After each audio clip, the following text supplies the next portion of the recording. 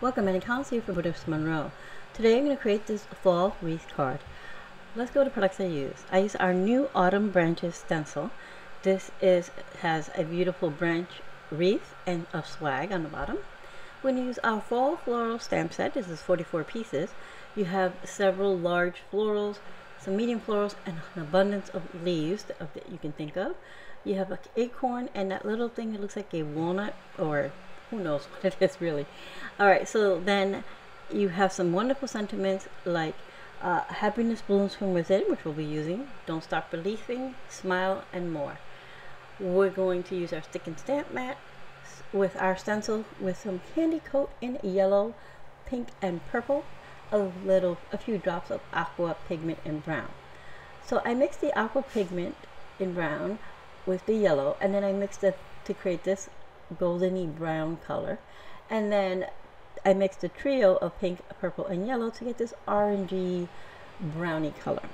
We're going to use that with our wreath stencil. I know the colors look a little weird, but trust me, they work. I have some cream cardstock. This is about 85 pounds. I have 80-pound maroon cardstock and a card base made from Not Your Mama's cardstock, which is nice and heavyweight. For our leaves and blooms that we're going to stamp, I'm going to use these leftover panels that I have created from other projects. These have all been sprayed with Chroma mist or aqua pigment, a variety of colors, except for this blue one. That one has candy coat in blue. These are all from other projects, and I always save my scraps for these kind of quick and easy projects. So let's get started. First, we're going to take our cream cardstock and our stencil. We have our palette knife here to work with, and I'm going to remove the covering off my stick and stamp mat, and I'm going to place my cream cardstock down onto it. That'll be stuck onto our mat. And I want to say quickly, if you hear some pounding in the background, we had to have some pipes burst in my house, so we're having them fixed. I'm sorry for the noise. I'm doing my best to avoid as much noise. Alright, so we have our stencil down. I have going to use some post-it here, some post-it tape to cover up the little pieces of the swag branches that are on the bottom. Again, we're going to use the branch wreath that's on the top. So we're going to start with our yellow candy coat mixed with the aqua pigment right on the bottom, and I'm just going to push this through. Now, if you're not familiar with our candy coat, it's like our Chroma glaze, but it has a lot of beautiful glitters and chunky glitters in it. So it's going to have a lot of texture when this dries. So then I mix the more orangey brown towards the top, and then I blend them all together.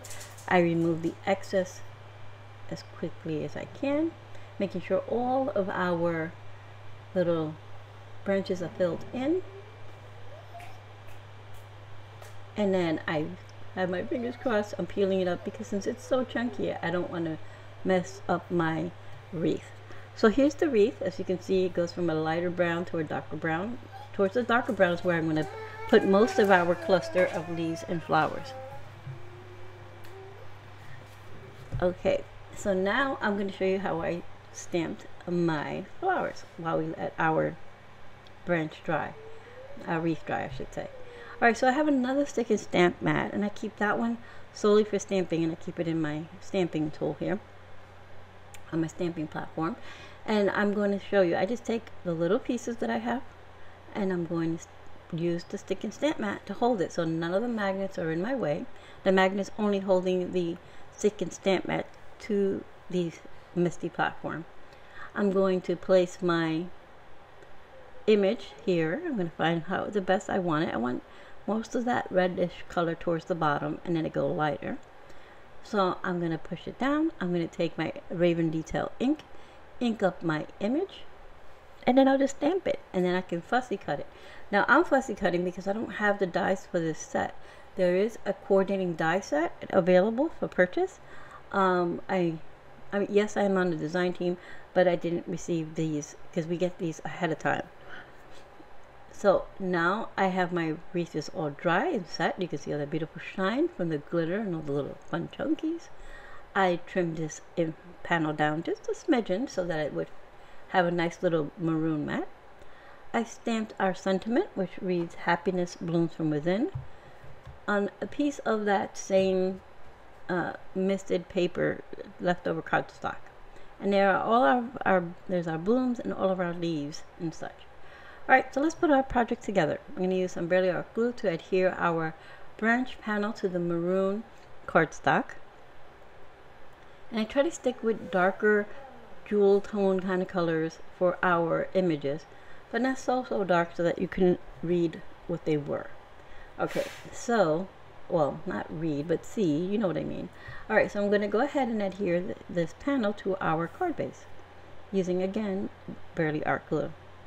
I'm going to use mostly Barely Art glue, except for a few pieces will have foam adhesive behind it. Once I have that adhered, we're going to create our cluster on the bottom. I'm going to use our large focal image in the center, and then I'll keep adhering the leaves from there. Our larger focal floral image is on foam tape. So I have that sticking up, get it where I want it, and then I'm going to just start adding the leaves, just tucking them behind there, going up our wreath. I'm just going to continue doing this until we have it as filled as we would like, and I want it like about halfway up, and then our sentiment will go across. So we're going to just go ahead and move that. Now the little acorns, you'll see I will have those raised up on foam adhesive. I'm just going to continue going and filling every part of this little wreath. Well, not every part of it, the bottom portion of it. And then once we have that all set, we will add our sentiment. So keeping these little pieces of scrap, I would consider scrap, left over from other projects, make this go really quickly. So all I did was, for different projects, I missed Chroma mist or Aqua pigments, I brushed it on, or I used any leftover from a project with our glitter glaze or candy coat or any of our Chroma glaze, and I saved them if I have little pieces for things like this, for cutting little pieces out, or for one project a couple I think it was last month, I created using the basket stencil, and I was able to save the pieces and use it several times on different cards. So do that, save your pieces, especially with our beautiful products such as Chroma Glaze, Aqua Pigment, the Glitter Glaze, Chroma Mist. All of these projects, especially the Candy Coat, which has lots of beautiful glitter, they give you such great panels, so use them to your advantage. So here I'm going to trim off that little tip of our acorn because it was getting hard for me to tuck it where I need it to be. And I'm just going to put some foam adhesive behind the little acorns, and I'll tuck those into our cluster here. And we're just about done. Once I place this last little acorn, will be done. I have 2 leftover leaves, and I'll just save those for another project. Oh, do I end up? Yeah, no, I end up saving those for another project. I thought for a moment there I did stick them in there. Okay, I do save those. That's okay, because we have plenty of fall projects to create. So our sentiment I have raised up on a foam adhesive, and I'm going to place that right across here. And then I will bring in some fun jeweled flat gems. Oh my goodness. Some flat gems in here, and then I'm going to place them throughout our wreath and by our sentiment. Just adding them just here and there, and I do that just putting little dots all around where I want them with the Barely Art glue, and then I'll just attach our little gems using my gem wand here. Once I get those all done, our card will be complete.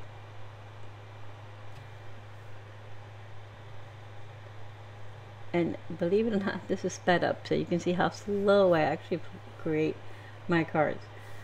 Sometimes I do really quick and sometimes not so much. So all of this, the stencil, the Fall Floral stamp set are all part of the inspiration box for this month. So if you haven't subscribed, you should. There's some beautiful things. This is just a little sample of what you get in the inspiration box. So here's our card all complete. We have plenty of fun dimension, as you can see. Not so much that you can't mail it, but beautiful layers and dimension. So today we use our stick and stamp mat, our Fall Florals, and our Autumn Branches stencil. And we used Candy Coat, well, Raven Detail ink first. And we used Candy Coat in yellow, pink, and purple. A few drops of Aqua Pigment to mix with our yellow Candy Coat to create our darker brown branches. You still see them peeking out. And a variety of leftover scraps with, like I said, a variety of Chroma Glaze, Chroma Mist, Aqua Pigment that are splattered on there, and a little bit of glitter glaze and a little bit of Candy Coat. So I would like to thank you all for being here. I hope you found some inspiration. I know I rattled off a bunch of things. I'll have everything listed in the description box below for you. Thank you, and I have a great day.